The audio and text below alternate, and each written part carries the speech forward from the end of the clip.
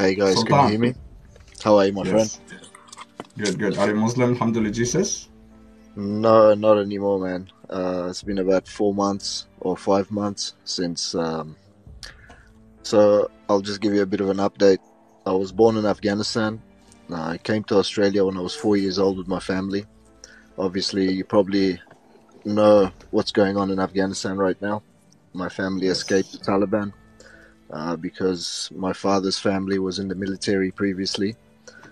They were educated, and anybody that's educated and has a background in military, the Taliban would have a list, and they'd go after them, find them, and kill them. So my family escaped, so my brothers and I can have a better future, and we ended up in Wow. Australia. God bless So you. thank you, my friend. So throughout my life, obviously, I've been Muslim because I was born in a family that was Muslim.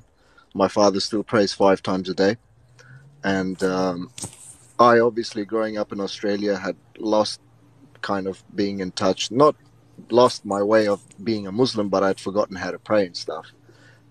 So I taught myself around 4 years ago. I was in university, and I learned through YouTube videos with an English translation. And then it was during Ramadan at the time, and I was fasting and praying 5 times a day, using the university prayer rooms, and I wouldn't miss my prayers. Like, I was that dedicated. On the way to university, on the way to the train station. I live in Melbourne in Australia, so I'd drive from my house to the train station and then catch a train into the city. On the way to the train station and on the way back home, I'd listen to the Quran with an English translation in the car. And the first 4 or 5 chapters that I learned, um, I thought to myself, wow, this is so peaceful, you know? It's teaching me how to be a good human being, not judging others, helping those that are in need, etc., etc. And as I said, I wouldn't miss my prayers, but one of the first bad experiences I had was on the way back home. There was a bit of traffic and I was going to miss my afternoon prayers. So I pulled over. There was a mosque nearby, an Albanian mosque. I pulled over. I was running a bit late, so I did my wudu and everything, walked in, and the prayers had already started. The group was all the way up the front. So, like I said, when I was teaching myself, I wasn't really familiar with the rules and stuff that much. So I went in the corner and I prayed by myself because I thought, hey, I've already missed out, so I might as well not, go into the group. When the prayers finished, I went into the room where the shoes were kept, and the sheikh in the mosque, he was a Somalian guy. Um, he came up to me, and the way he spoke to me, it embarrassed me so much. Like, he pretty much like almost shouted at me. He was like, why did you go and pray by yourself? Why didn't you join the group? I said, brother, like, I'm just teaching myself, you know what I mean? Like, why are you getting so angry? And that one of the Albanian guys, he came up and he actually defended me. He said, the young brother's trying to learn. Instead of being so harsh with him, why don't you act nicely?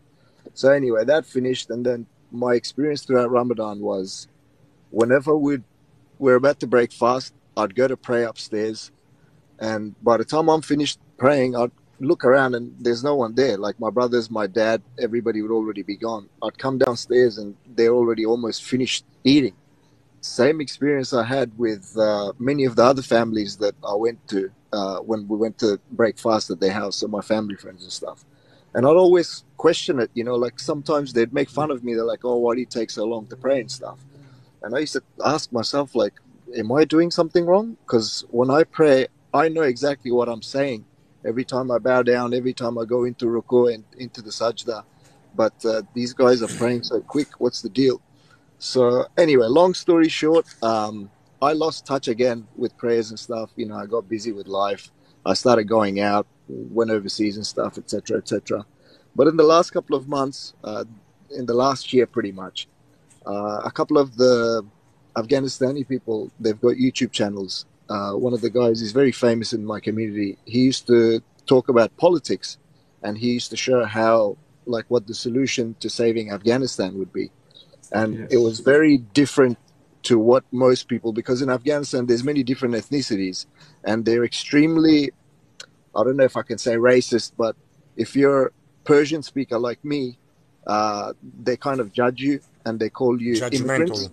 They're very Yes. judgmental. They call you Yes. Yes. immigrants. And then Yes. there's Shia Muslims who are like a minority there. They're the Hazaras. Um, so throughout Ramadans and stuff, every year pretty much, they'd go and blow up Shia mosques. They'd go and blow up schools with children in it. They'd go and blow up universities and kill all the students that are trying to learn because they're against people progressing in life. They're against education, and especially against Shias, the Shia minority, who are very hardworking, mind you. Even in Australia, they've come here and they've built all the businesses, all the Afghan businesses in Dandenong. They're all pretty much Hazaras. Anyway, long story short, I started hearing all these things about the Prophet marrying a 6-year-old when he's 50, and he's a warlord, and he'd go and like attack others to take their wives and take their land and their goods and stuff. And I always used to question it. I was like, why are these people constantly trying to give the religion a bad name? Because as I said, I was so into religion at the time and even after it, because as I said, my family is Muslim, that I would think, why is it always them trying to put a bad name on Islam? And then it was one person, then two people, then three people. And then it started becoming not just non-Muslims, but people from my own culture and my own country. So then it kind of clicked on me, and I thought, you know what? My dad was always telling me, you need to get back into religion. You stop praying. I don't like it. Whatever, whatever. It's better for you and the afterlife and all of that. So I started trying to teach myself again, because honestly, I'd forgotten like the basics of what you say when you bow down and all of that.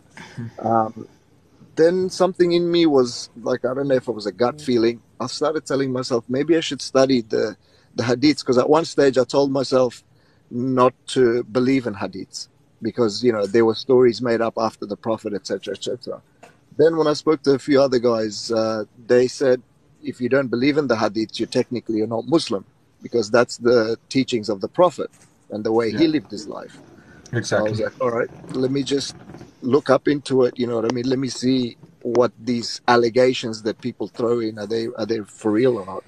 So the more I started studying, the more I kind of, at the start, honestly, I was kind of doubting myself, and I felt like I was being, how do you say it? I felt guilty because every time something would come true, an allegation would come true, I used to feel guilty, and I used to tell myself, no, this is just the devil whispering bad things in your ear, because from an early age, that's the excuse that we get taught. It's always the devil whispering bad thoughts in your mind. That's why you do bad things. But now that I think of it, that's just an excuse for people's bad behavior. You know what I mean? And a lot of that goes on, especially in my country, which is a Muslim country where I was born. They Yes. pray five I times a can day, but understand. there's no humility. There's no humanity. You know what I mean? There's no way of being a human. They tell themselves that we are Muslim first, then everything comes second. Um, so when I started studying, as I said, firstly, the Prophet's marriage to Aisha, that became true. She was 6 years old, he was 51. And then when I brought this up in front of Muslims, they'd always be like, oh, but he didn't bed her until she was 9. So technically, he waited. And I was like, man, 3 years, that's still a child. Then I read other Yeah. hadiths where Yep. she says herself, the Prophet married me when I was 6. He moved me into his house into another city or suburb when I was 9. And I took my dolls And with she me. used to play in toys With Yes, on the dolls. this is swing. this is this is where I'm coming. This is where I'm getting at. Yeah. I took my dolls with me, even though playing with dolls and pictures were haram. The Prophet allowed me to do it. Okay, so she got a little hall pass. Then the part where the Prophet would get my friends to come into my house and play with me. And then whenever he'd step foot in the house, they'd all go and hide because, they were, they were being shy. Now that I think of it, I don't think they were being shy. I think they were scared that he might like one of them and marry them. You know what I mean? Yeah. Then there was the parts where I started hearing about the paradise and wives that, people that are promised, that get into heaven, that pass this test supposedly that God has created on this earth for us. They get 72 wives, and then you get unlimited. More than brother. In در المنثور في التفسير في المأثور from Imam السيوطي 12,000. Yeah, no, it's 82,000 apparently. Imagine. I've got the surah here, the hadith here, I'm not. sorry, Yeah, paragraphs. I'm not. I'm talking. I'm not talking about the slaves, the right hand possess. Only the woman's 12,000 and 100 boy. Ghulam. Yes. So where I read, it said 80,000 servants plus 72 wives. That's Jami at Tirmidhi 2562. That's one of the hadiths. There's many more. Then I started thinking about it. I was like, what kind of God makes this life a test only for us to go into the other life, into a, I'm sorry to use this word, but pretty much a brothel. You know what I mean? It's Yeah. it's it's a nightclub where you get in, you get Yes. 72 wives, there's unlimited drinking, you've got little boys that don't have beards. So technically, if you're into boys, which a lot of people in my country are into, unfortunately, you can enjoy them and they're at your service. There's birds that you look at and then automatically they fry up and you eat them and you never need to go to the toilet. And the Prophet also told his soldiers that, because one of them apparently asked him, they go, "Oh, Prophet, if we die in battle, like you say, as soon as one blood is dropped in the name of Allah, we are promised, a palace in the afterlife that's made of gold and jewels and da da da da da da. 72 wives. I can't even sleep with one woman here. How can I service 72 wives nonstop?" He said, Exactly. "No, over there you have the strength of 100 men. So you're Wow. constantly Superman and you're constantly boom, boom, boom, boom, one after another." You know what I mean? Yes. When I read all of that, I was like, what kind of God makes this life a test, and then tells people that, in the name of God, if you want to convert someone and they don't accept, you can take their life, steal their land, take their possessions, and take their wives, and that's okay even without marriage. And in the afterlife, when you do die, there's all these promises of things that are very, very haram in this life. And that started making me question everything. I started Exactly. thinking, why is this happening? So then I was like, okay, whatever, that's that. Okay, no worries. It kind of makes sense, even though the inner human in me does not accept it because it's just not right. Then I Yeah. heard another thing. Someone said that the Prophet had a slave boy who he had rescued, and he had converted into Islam, which technically became his adopted son. His name was Zayd, and he had a wife. Her name was Zainab, Zainab. and she was also a slave girl who had converted into Islam. And Zayd and Zainab had been married. So the story goes, and this is in Surah Al Azab 37:38. So I've got references. I'm not talking out of my ass like some people are saying in the comments. Oh, this Chapter is, 33, verse yes, 37, 38. 37:38. Yes. So the story goes, Muhammad walks into Zayd's house one day. He's not at home. His wife is by herself. She's wearing some sort of clothing that kind of outlines her figure. And then I'm not sure, I haven't read it in a while, but from memory, either he says it out loud or he thinks something along the lines of, "Wow, look at God's creation. So beautiful, so curvaceous, so beautiful, so sexy," if you want to use the street Yes. words. And then, Yes. so he has these thoughts, and just after he has these thoughts about her, either the next day or not long after, his adopted son Zayd comes up to the Prophet and says, "Oh, Prophet, I'm kind of sick of my wife. Why don't you marry her?" And then he says something along the lines of, "No, no, every man should keep his own woman, da da da da da da." And then just magically, out of nowhere, not long after that, Gabriel visits him and brings this new message from God. And God says, "Oh, Prophet, don't push away the women that I have gifted you. Why don't you marry your son's adopted son's ex-wife, so that there can be an example for the people after you that marrying your adopted son's ex-wife is not wrong." Exactly. And I sat there and I'm like, all right, the dude is not dead. If the adopted son died in battle and then the woman was there and no one could take care of her, like the excuse that they use for his other wives, the widowed ones or the older ones, I sat there and I was like, if he was dead, I'd be like, okay, she's by herself. You know, it's Mecca back then in the desert, and women don't have the rights to go work, whatever, whatever. So she needs someone to support her. And he married her. I'd be like, okay. But the dude is alive. You know, Zaid's walking around perfectly fine. And suddenly, like I said, this surah comes in and makes it okay for him. And I started thinking, I was like, could it be that this person who is acting like the prophet of God, you know, the last messenger, after Yep. 124,000 messengers came in, God still didn't have the power to bring people, you know, onto the right path. So he sent this final one. And now all of a sudden he's demanding all these things. And just magically happens that whenever he likes a girl, even if she's 6 years old, or it's his adopted son's wife, then suddenly God sends a message and says, hey, this is okay. You have to do this because I have given you this gift of a wife or a woman or a child. And I started thinking, I was like, this sounds like someone that wants to make these things up for his own benefit. You know what I mean? Mm-hmm. And the people Yep. back then, obviously, they were in the desert. Half the time, they didn't even have a sip of water to drink. You know what I mean? They didn't have food. So he promised them all the things that weren't in the desert. You know, he said there's going to be flowing rivers in heaven. There's going to be palm trees where you can sit under the shade.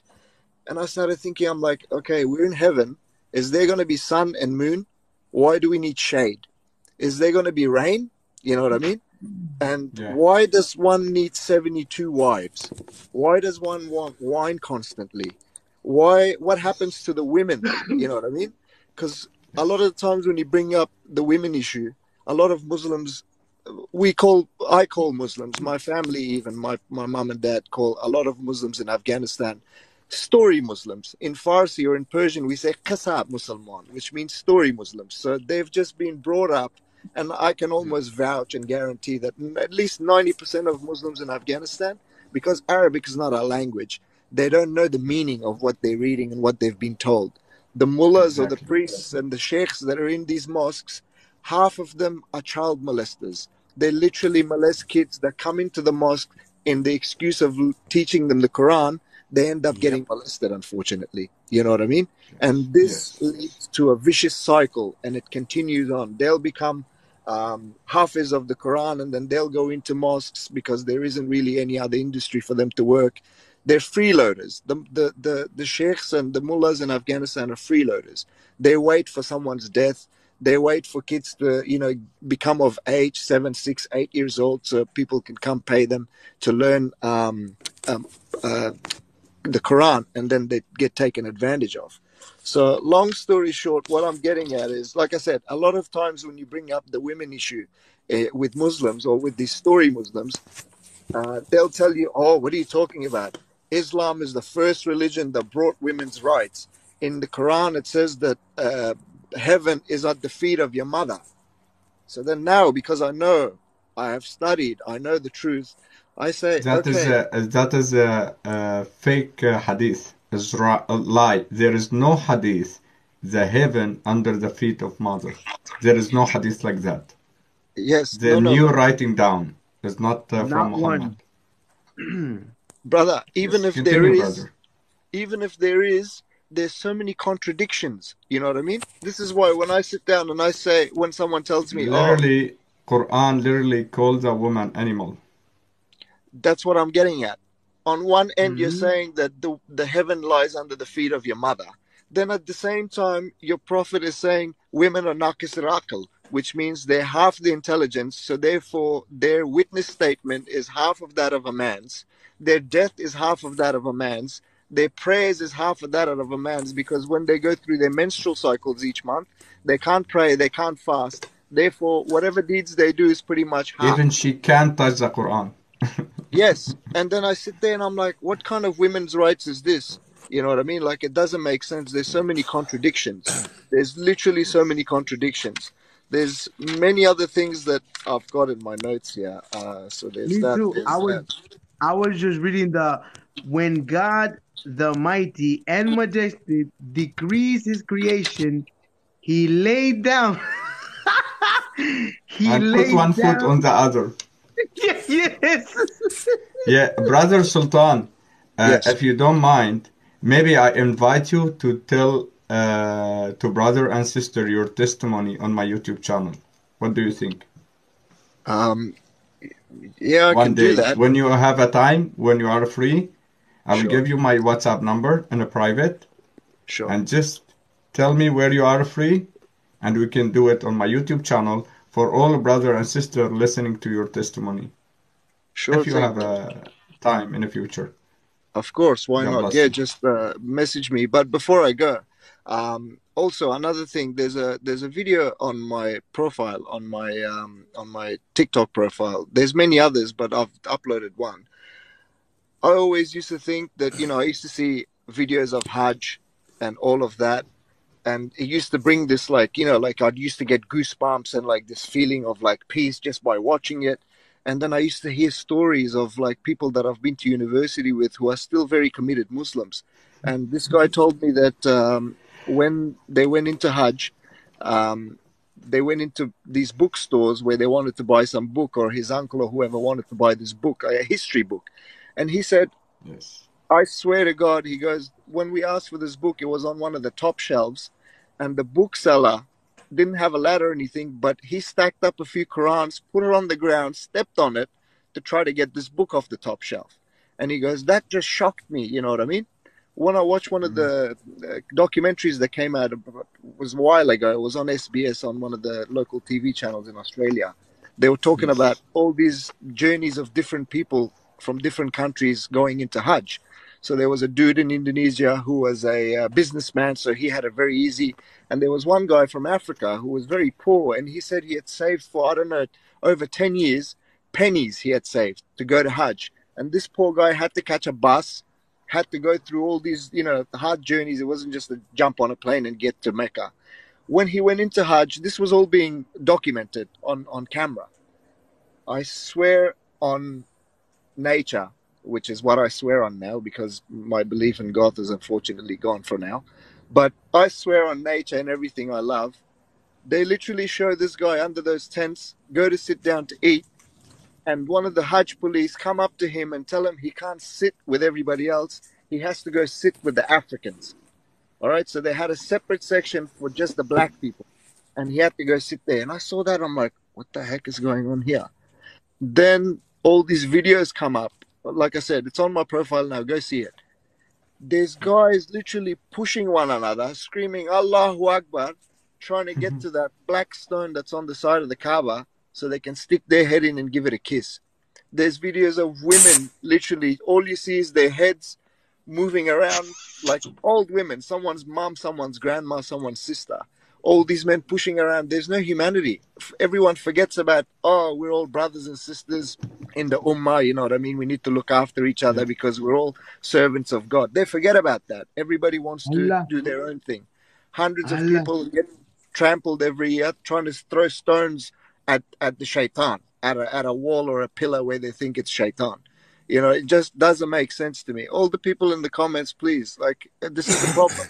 Unfortunately, a lot of Muslims have no general knowledge or no knowledge of their own religion. Please go and study. Exactly. Don't listen to these cherry picking sheikhs that only show you the good stuff. Most Muslims literally cherry pick Islam. They pick the ones that are good, and they either don't know there's bad apples and bad cherries, or they completely ignore it. I yes, explained this Exactly. to some of the other Persian speakers or Afghanistanis. There's a growing group now of people that are seeing the truth, and they're trying to spread the truth so they can raise awareness about what's happening in Afghanistan, what's been happening in Afghanistan for the past 40 to 50 years under the name of God. All right, the country is literally ruined. It's been an Islamic country. Everybody's been throwing jihad, but you see the kids on the streets begging. Kids that are 5, 6, 7, 8 years old. This is the most important part of their life. The most important time. They need to study and become someone, learn something, but they're on the streets begging, selling plastic bags. They're collecting rubbish. They're selling pens. They do that during the day, and you know what happens at night to most of them? The people that pray 5 times a day, they've got their foreheads are protruding because they've slammed their heads so many times on the ground praying to God. those same guys that pray 5 times a day end up molesting those poor kids on the streets. Yep. And they sit there and they point the fingers at non-believers and infidels, and they call everybody kafirs. Most of these people that even migrate, all right, they migrate into these Western countries, and I see a lot of Afghanistanis do that right now. They go into Europe, they come into Australia, they go into America. What they do, their name hasn't even been written in pencil yet, as we say in Persian. All right, they haven't even become permanent resident yet. They go into their mosques, they form these groups, they meet their other brothers and sisters in Islam, and they end up talking crap about the same government that has given them all the freedoms of their own people, regardless of their religion. No one has said, oh, you're Muslim, you're not allowed to come here because this is a Christian country. Why? I ask those people all the time, why didn't you go and move to an Islamic country? Why didn't you go to the center of Islam in Saudi Arabia? I would like to see you guys go there and live there for 1 week. They will treat you like absolute dog shit, excuse my French. Literally, if you're not a Saud, they will literally treat you like dog shit. And then you guys come here into Western countries and you talk smack about them being hellbound and them being kafirs and non-believers. You know what I mean? People losing their shit because some person exercised their right of freedom in Denmark or Sweden by burning a Quran. That's their legal right. They're allowed to do it as their country. These guys come onto the streets screaming Allahu Akbar, disturbing the peace.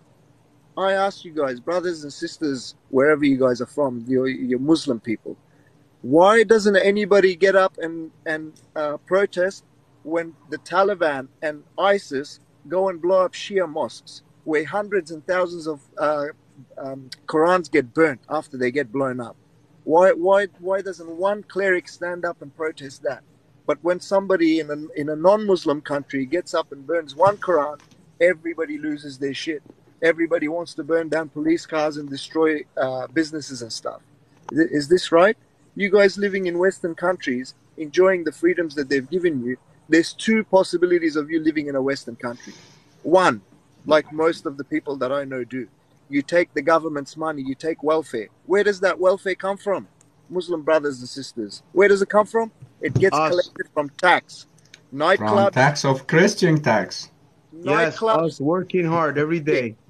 Guys, including nightclubs and brothels. All right? They pay tax. They and get pagan. Halal, and the halal. pork. And the pork also. Yep, exactly. Yep. And that money gets into a pool and they start giving out welfare. So all these Muslims, majority of them come here and they freeload. They don't want to study. They don't want to work. They just want to take free money and enjoy it. I know people right here in Australia, guys, all right? They're married couples with kids. They will go and tell the government welfare agencies that his wife and husband are separated. The husband will give a friend's address or a family member's address, tell the government they've been separated, just to say it, so the wife and kids can get more benefits. Their paycheck increases. Then those same people that are on welfare as well, they'll go behind the government's back and work cash jobs, okay? So they don't have to pay tax and get the free money from welfare. Your second possibility for whoever's listening, living in non-Muslim countries, is Muslim people that are living in non-Muslim countries. Your second way of living in non-Muslim countries, you have to pay tax. When you work, you pay tax. What do you think happens with that tax money? If you lived in America, that tax money did what? There was a war in Muslim countries. That tax money went towards bullets and explosives that killed your brothers and sisters. If there's no war, where do you think your money goes? It goes to Saudi Arabia to buy oil. What do you think Saudi Arabia has been doing with that money in the last 10 to 15 years? They've been killing Yemenis. They've been making Yemeni kids homeless, all right? Killing their fathers, mothers. That's what your tax money is contributing. So how can you sit there in a non-Muslim country, go to mosques and scream Allahu Akbar in your rooms, and then still act like you're a good Muslim? That's what I want to know. But like I said, when I bring this stuff up, when I was Muslim, you know what they used to call me? You're a liberal Muslim. I had never heard of this word before. You're a liberal Muslim. You are whitewashed. They come up with new genders, Sultan. Sorry, what'd you say? All I gotta tell you, Sultan, is this: Aussie, Aussie, Aussie. Oi, oi, oi. No, this is There what you I'm go, saying, brother. brother. There you This is go, what I'm brother.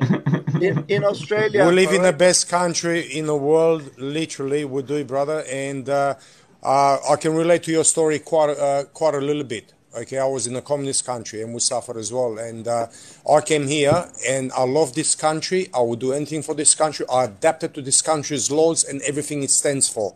Yes, yes, 100%. This is what hurts me, brother. All right, when I see people coming here and in other countries, Western countries, where they get given, like I said, every right, every human right, and more. In Australia, in America, immigrants Yes, here given in get America, given. we treat them good.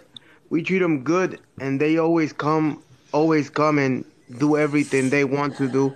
After they get up, you see them when they first come. They be right there on the. Even the moms, I feel sorry sometimes. I see the moms with little babies. They got like a string ring where they bring a lot of women and they put them in New York and each corner and they ask for money with their kids with a staple, and then you see them picking them up in some nice cars, picking the girls up after they make a good $300 to $400 within 3 hours. They pick them up, boom, take them. We be like, wow, you know, it's This just is crazy this. how they work. It's just This is what crazy. I'm saying. They bring in the systems, all right, from They their destroyed countries. them. They destroyed them. They bring in the systems from their countries. Like I said, if you move here, and there's a lot of people from Afghanistan that I know personally. They've Let come me here. tell you a small story, brother Sultan. Yes, go ahead. So our our brother and sister from our country, in Islamic country, they're dreaming to be in Christian country. Anyway, in Sia, walking, anyway, they're dreaming to be in a Christian country. When he be in a Christian country next week, he will start preaching Quran, asking Sharia law. Man, you're running away from Sharia law. You're running away from Sharia law, and you came to Christian country to ask government for Sharia law. What are you talking about? The Muslim running from Sharia law in Islamic country to be safe in a Christian country. When he be in a Christian country safe, the government give him medicine for free, doctors for free, schools for free, everything free, and give it him welfare and other things that support him, and he be a man, a human being. Next week, he will start asking Sharia law, Allahu Akbar, Sharia law. What? You're running away from Sharia law. Yep. If now Sharia law controls this country you're living in, I will see you. You were running to where? You will come back to your country? Absolutely not. You're running away from your country, and you're asking Sharia law control this country. And if Sharia law control this country too, let me see your face. You're running away to where? To where? There is no place to running away. You're running away from Sharia law. And you're coming to ask the government, the Sharia law control this country too? See?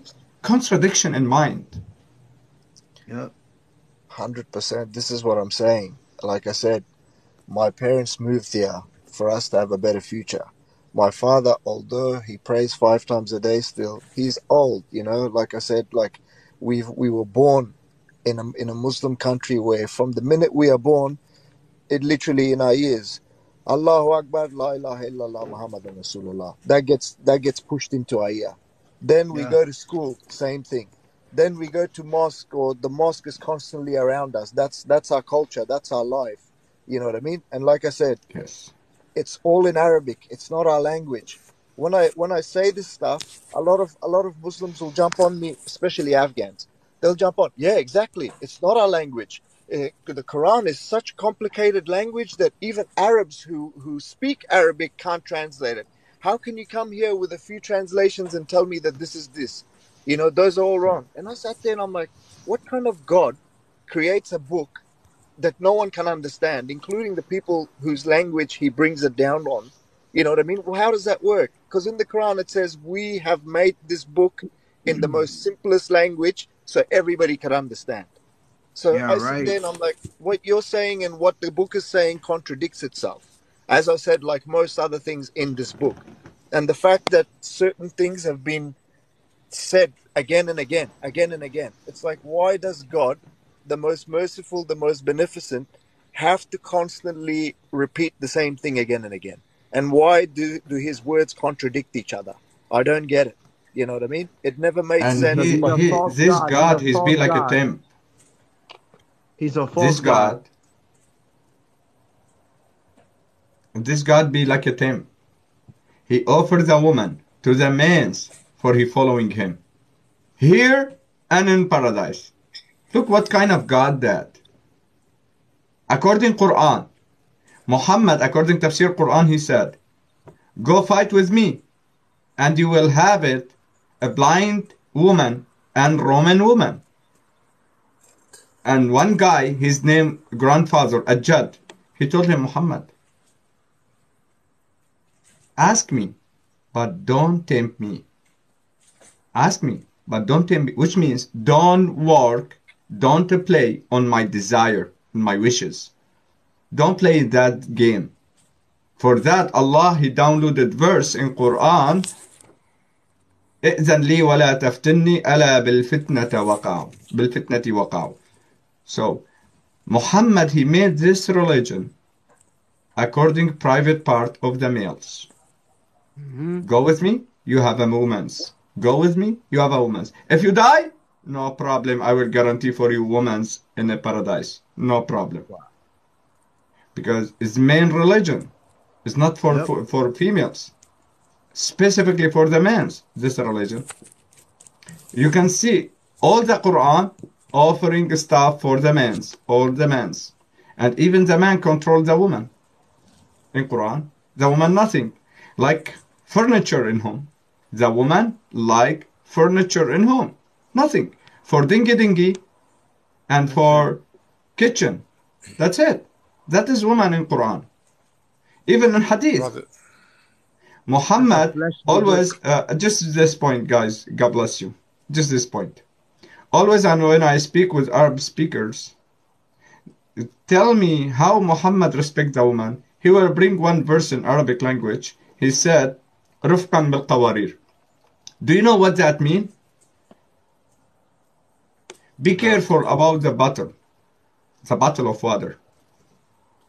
So the woman like a bottle of water in a hadith.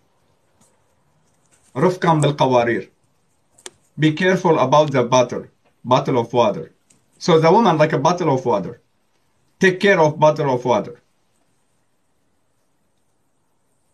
Wow. Go ahead, brother. Sorry, I cut you off. no, that's okay. I'll just raise a few other points. Sorry if I'm Brother talking too much. Sultan, just if Yes. I may, imagine all the disgusting things that are going on in Islam here on earth. Now, do you think that they're gonna go to paradise and have sex with virgin and so on in the front of holy? They're gonna be doing even more disgusting things up there. Let's be Wow. honest, brother. Let's This be is honest, brother. We're talking this about is holy here. this is the point that turned me. Okay, because as the host said, what kind of God creates everyone? All right. Then after 124,000 messengers, he sends one final one who's supposed to be so complete, so, as they say, an example of a good human being. Then this person becomes pretty much a warlord, spreads Islam through the sword, all right? Not by word, not by kindness, through the sword. Then, at the same time, he gets gifted all these women. Then at the same time, it's not just the women that he marries, but it gets said in the Quran that those who are married are haram for you, unless they're the married wives of the non-believers who you destroy in battle. Then you can take them, no worries, and you can enjoy them yourself or pass them along to your soldiers. Then, in the afterlife, once you, like I said, shed a drop of blood, under the name of God and Muhammad's war, you'll go over there, and then there's 72 wives for you sitting there. And So as you said, yes. that should just make you think. Now, to give you a really quick example how true and how beautiful our Bible is. I'm not sure if you know much about the Bible, but in our Bible, right, the truth is there everywhere. We were pre-warned about Islam. And what do I mean by that? In our Bible it says, even if an angel came from the heaven to bring you another scripture, should be cursed. Why?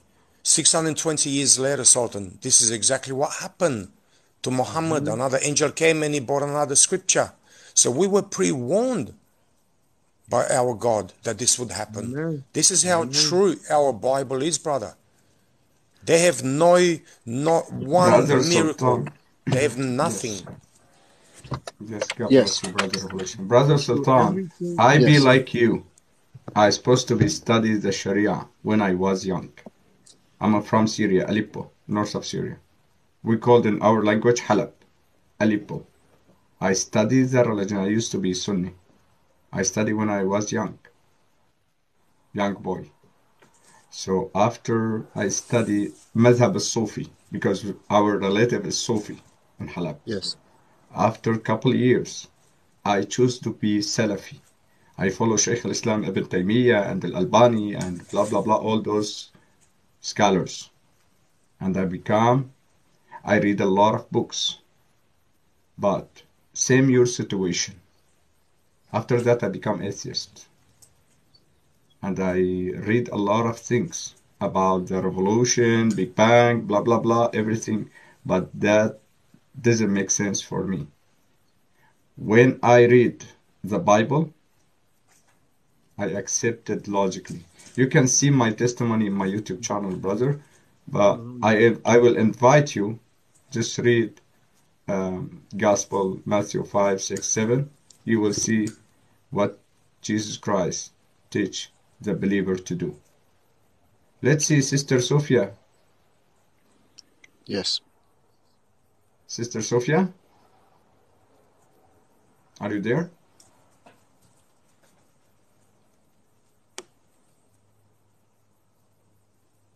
Go ahead, sister, if you want to say something.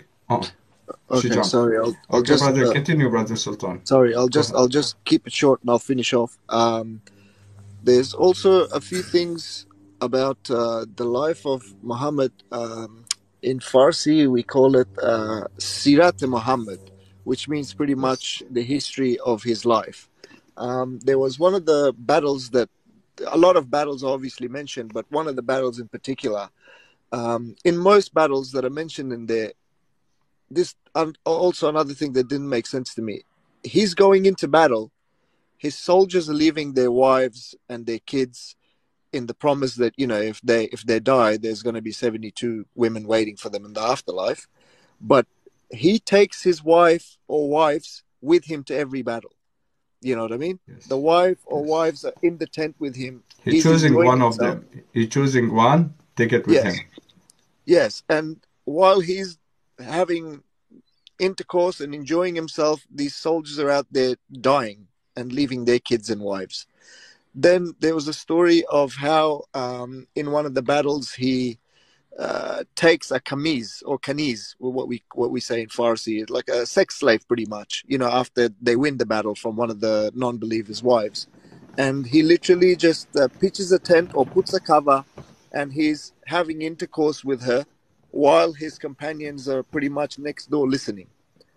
Now, I don't like reading comments usually when I'm on lives and stuff, but a few people keep parroting the whole, if it's so bad, why is it the fastest growing religion in the world? Let me give you a little experience of what I have about converts from what I've seen so far, in the Western countries at least.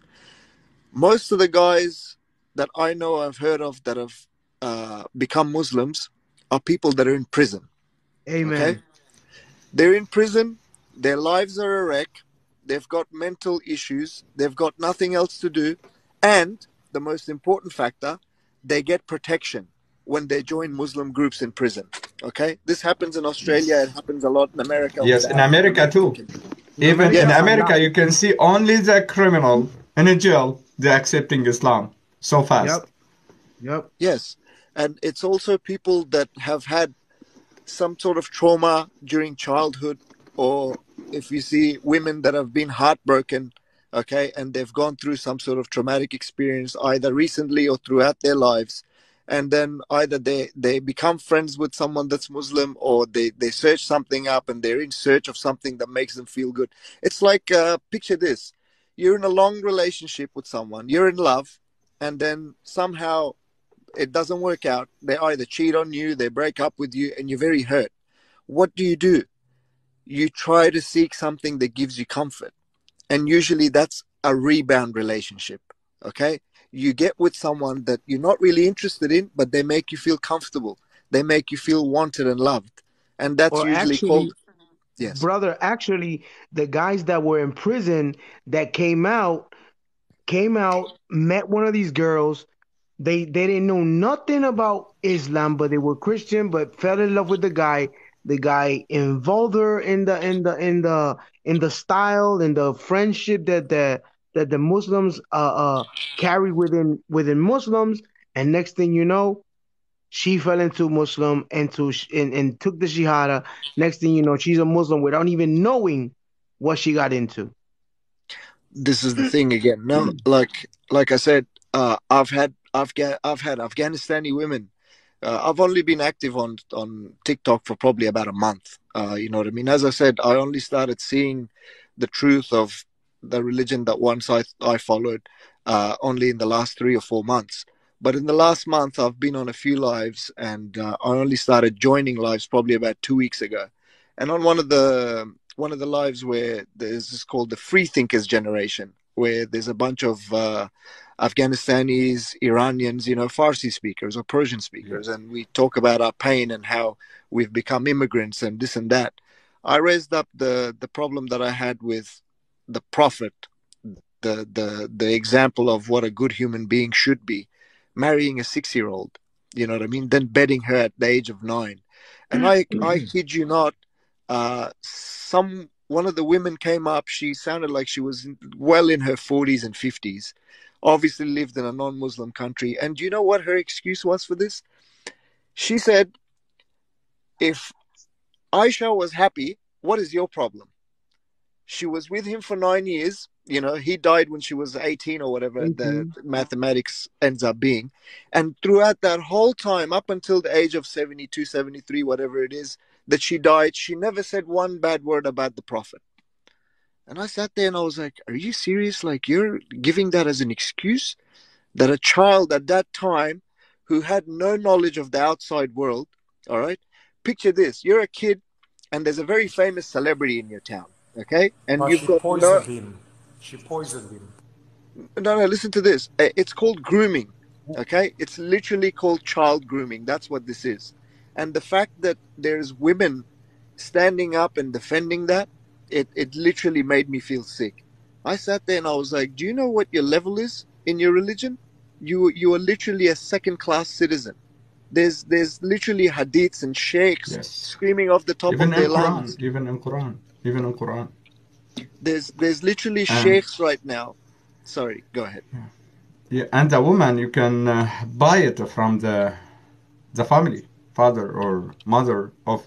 If doesn't have a father or mother, you can buy it from brother or uncle or auntie. It doesn't matter.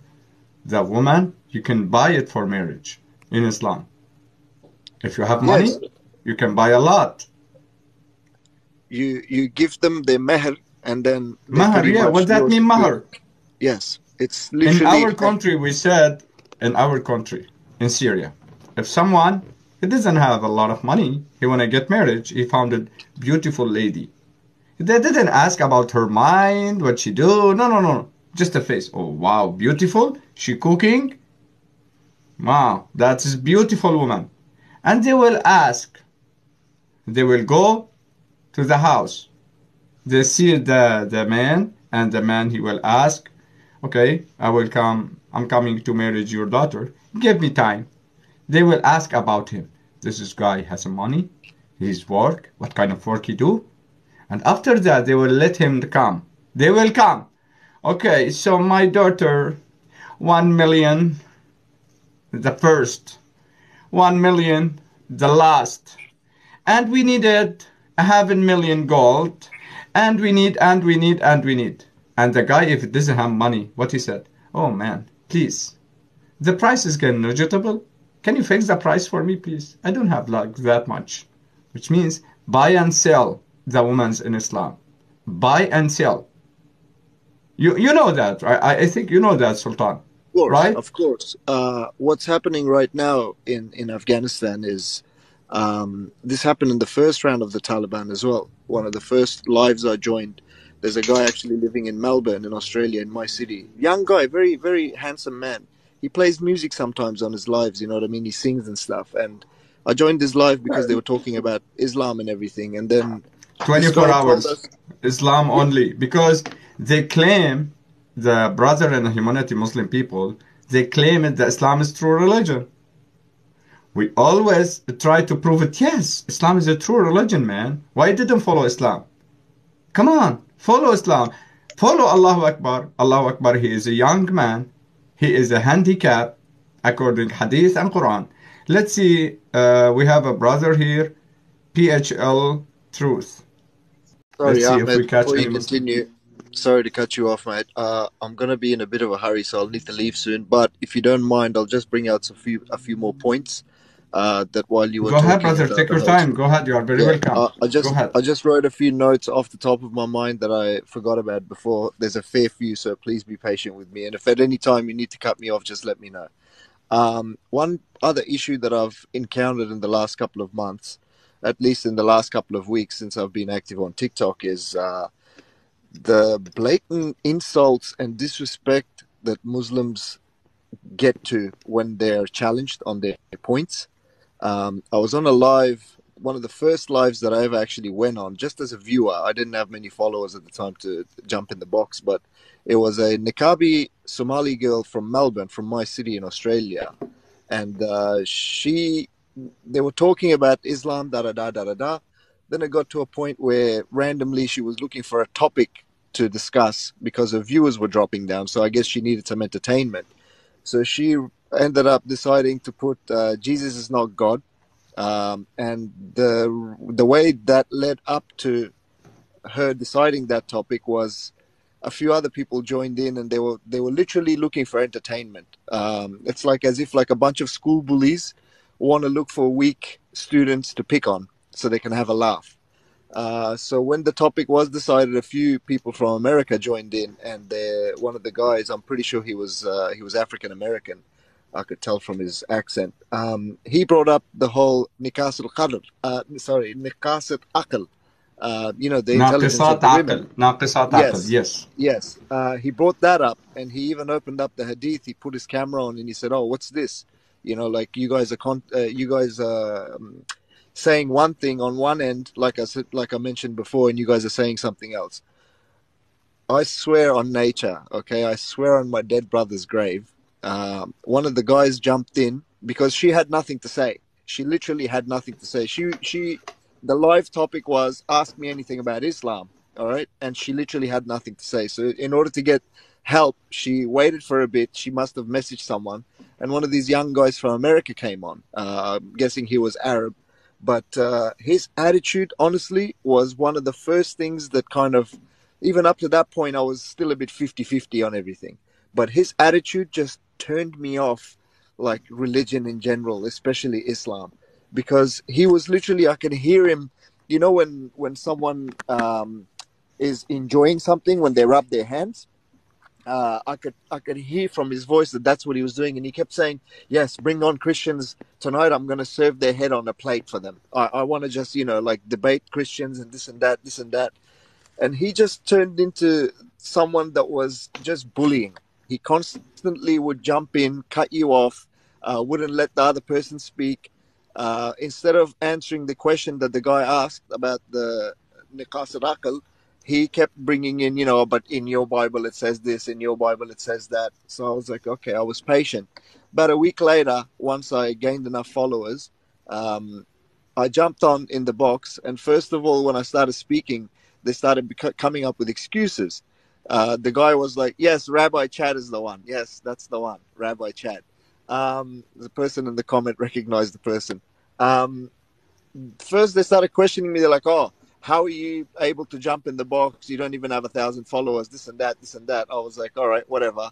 Then I started mentioning the whole, like, be a bit respectful. I even mentioned a hadith from Muhammad where he says, if a person has even an atom's worth of weight in their heart of cockiness or pride, they will not, he or she will not enter heaven.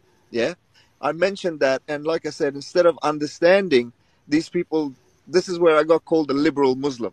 When I said, you guys are all living in the West, instead of appreciating it and accepting that you live in a non-Muslim country, be nice to people, be kind to people. Even in our own religion, it says we have to accept the books that are before us. Abrahamic faiths are supposed to be our brothers and sisters, and God will judge each one according to their own books and according to their own deeds. But you guys are going against that, and that's why I said, like, they just jumped on me, and there was a whole bandwagon, and then all this personal insults started getting thrown at me, and then I got dropped off from the box. They kicked me out, and then in the comments and the people that were still on, they were just, like I said, literally just just direct insults about me personally. They were saying I was whitewashed, and I'm trying to make my religion fit according to everybody else, etc., etc. One of the notes that I have is one of the Muslims jumped on to another live. There's a person called Mehraj. He's Afghanistani. He speaks Persian. He's one of the people that I go on his lives. He lives in Germany, so I think it's Sunday evening at 7 o'clock Germany time. He starts his live on his TikTok channel, and he's very patient. He's very respectful, and the people that come on, the Muslims, his condition is, if you're Muslim, you have to turn your camera on. You know what I mean? Even for a split second, he just wants to see you. First, a lot of them, they come up with a lot of excuses. Oh, there's no light. My light is switched off. It's dark here. My wife is sleeping next to me, etc., etc. Then when they do come on, a lot of them act like they're not Muslims, even though in Islam, if you say you're not Muslim, that's a big sin. You know what I mean? You're denying your religion. Then they slowly get a few words out of him. Then when they know they can't say anything to prove him wrong, they start blatantly swearing in literally the most worst swearing words. They swear at his mother, they swear at his sister, his daughter. You know what I mean? All sorts of bad profanity. One of the guys that came on, his name is Afghan Dawa. This guy acts like he's all-knowing in religion, and he's pretty much like a cleric or a scholar, so to say. The topic of Bibi Hawa, or Eve, being created from Adam's left rib came up. And this guy said, no, there's no way, that's not accepted. That's a load of crap that you guys are making. And the host Miraj literally pulled up the Quran, he pulled up a hadith, he pulled up Tasfir, and this guy literally denied all three of them, which makes him a non-Muslim. I thought after that, his conscience as a man, as a Muslim, would not allow him to come and preach religion or try to debate after that. But he's still active, and he completely denies that ever happened.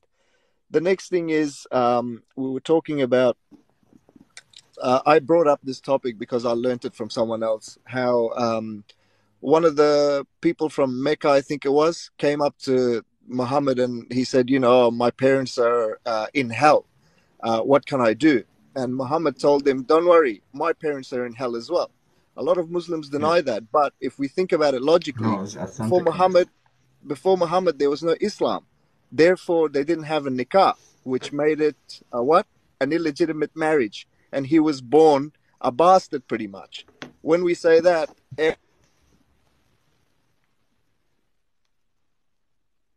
everybody jumps on you and they start insulting, how can you call the prophet a bastard, this and that. But that's the truth. That is what it is.